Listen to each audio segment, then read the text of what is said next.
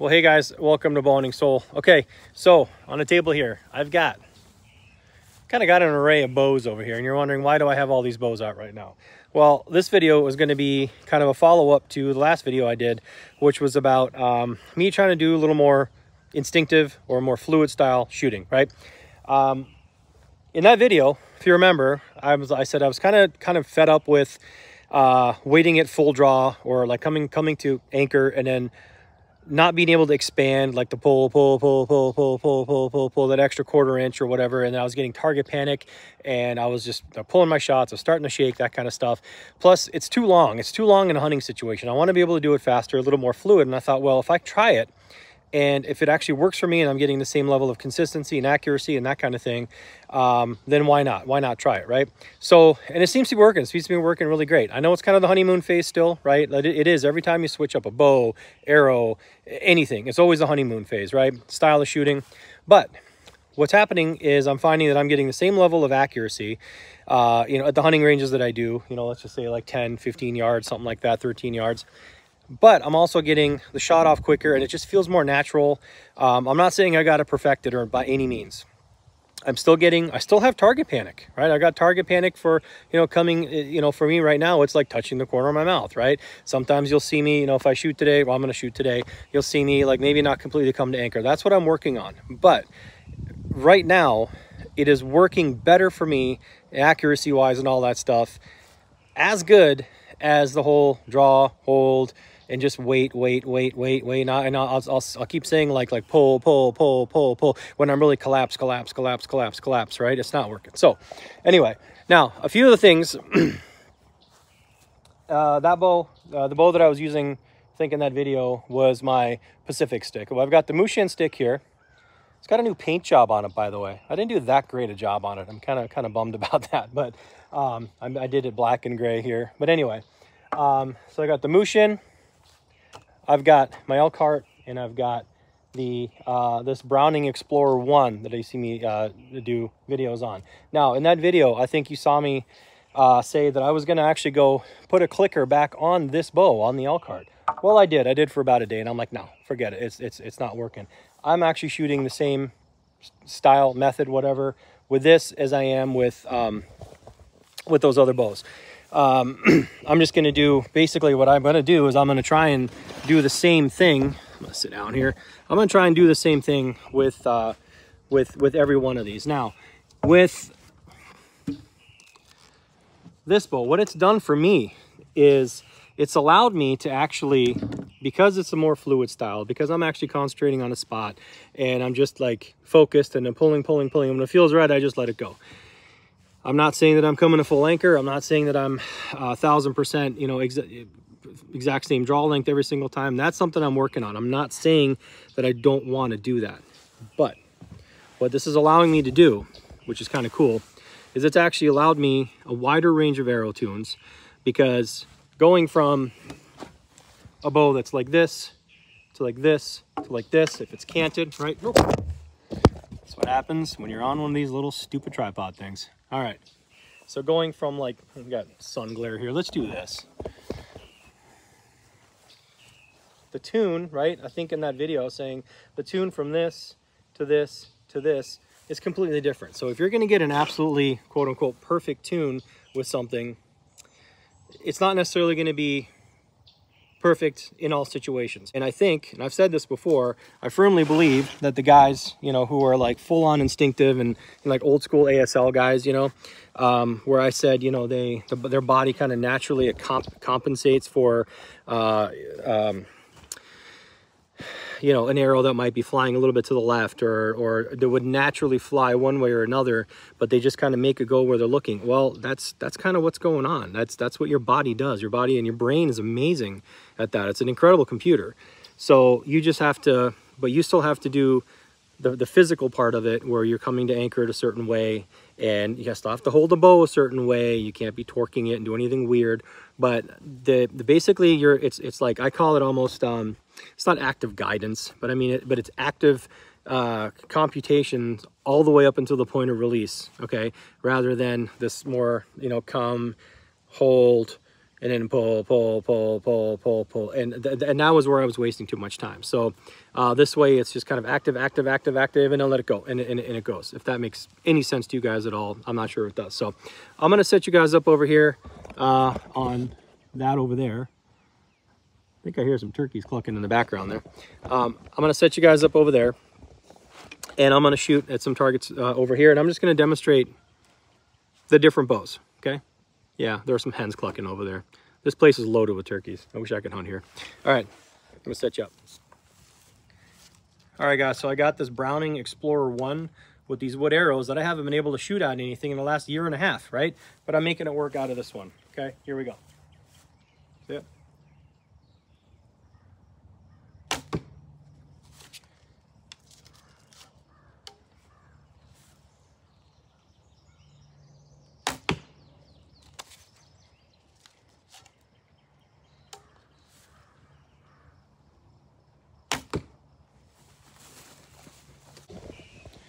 All right, so we got the Mushin stick here. This is a 52 at 27, okay?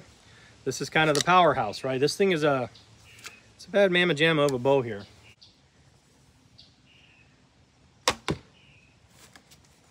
Not even close to coming corner of the mouth, but this is a heavier bow. And I actually get, if I shoot this bow a lot, I get tennis elbow. Don't call me a sissy. I can pull the weight, but I get severe tennis elbow. With any bow, it seems like it's over like, you know, 49, 50 pounds, which really sucks because I like shooting this thing. But I can't shoot it all that much because of that weight. The next day I get just inflamed. Feels like there's like ice picks digging into my elbow. Not good. Okay, here we go.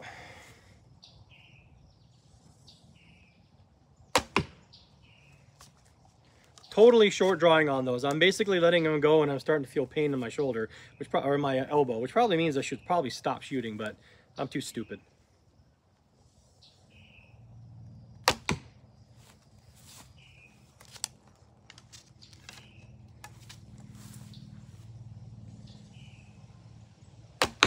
Oh, I plucked that one. Don't mind that one.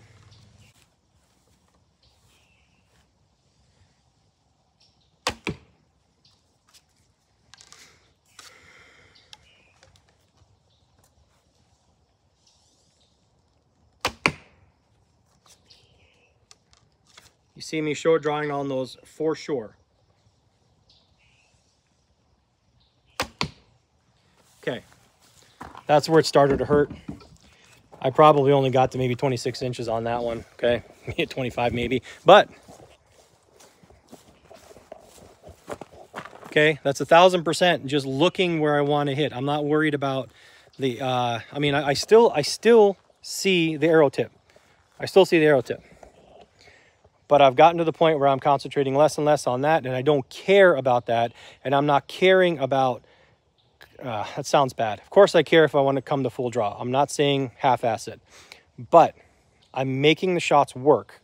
So I'm more constant, I'm more focused. I care more right now in my development of this, personally, mentally, of the place that I want to hit, rather than, did I get the full anchor? Did I get the expansion? Did I get the feather to nose? All that stuff, I put it out of my brain, it's gone, and I'm shooting like that, okay? Granted, this is only, that's like 12 yards. Okay.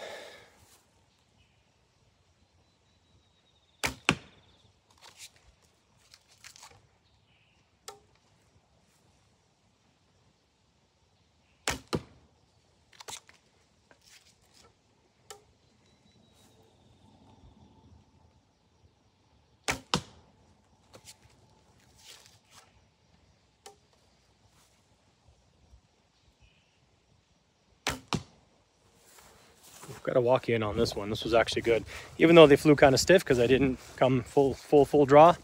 But here we go. That was that's at 13 yards.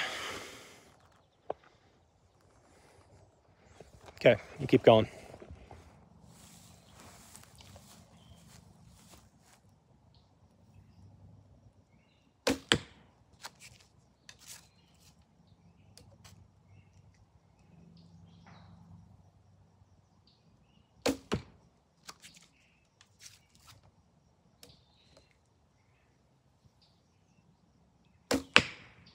That was a flyer. The other two are almost touching.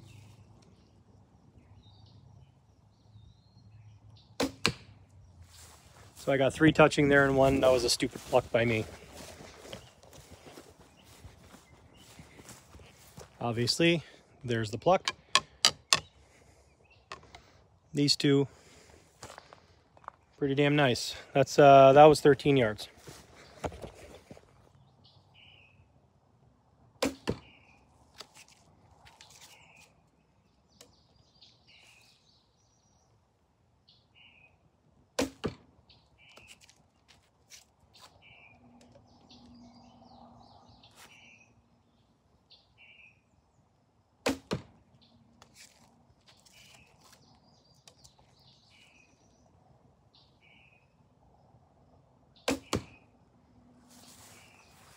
That's all, within less than a fist there.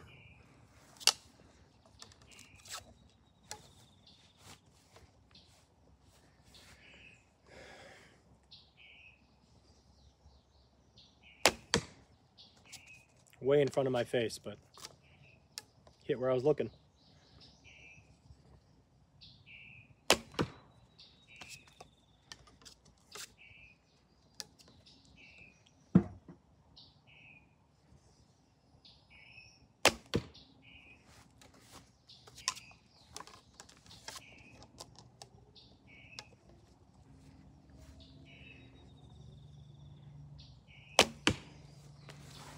Okay, so again, I short drew on those. Get to the point where it feels sharp pain in my shoulder and or my elbow, and I stop. But that's, again, 13 yards. Here we go.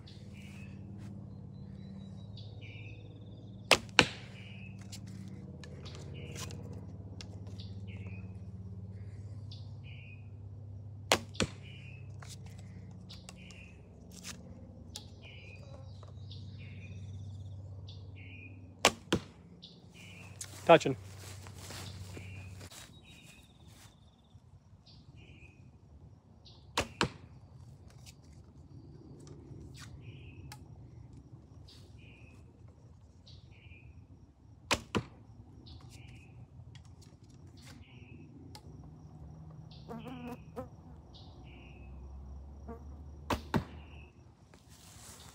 Okay, did not come touch corner to nose, corner to mouth, but those are all within here. I don't know if you can see that.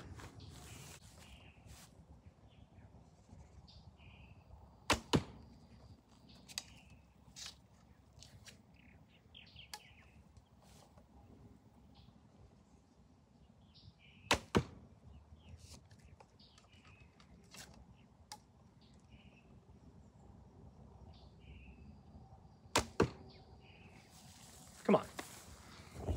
Come on. The entire time I know they're going to hit where I want them to. That's the beauty part of this. I do see the arrow. I'm not saying I don't. But I know that it's coming back in a linear fashion. And I know that even if I'm short drawing, because at this point it hurts when I pull the full 52 on this thing, I know they're still going to go straight. And with the cant of the bow, they're not doing anything left and right weird. They're just going right down the pipe.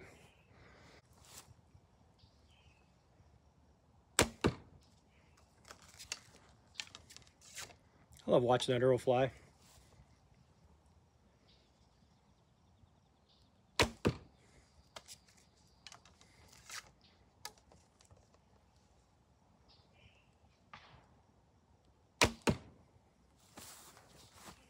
Really?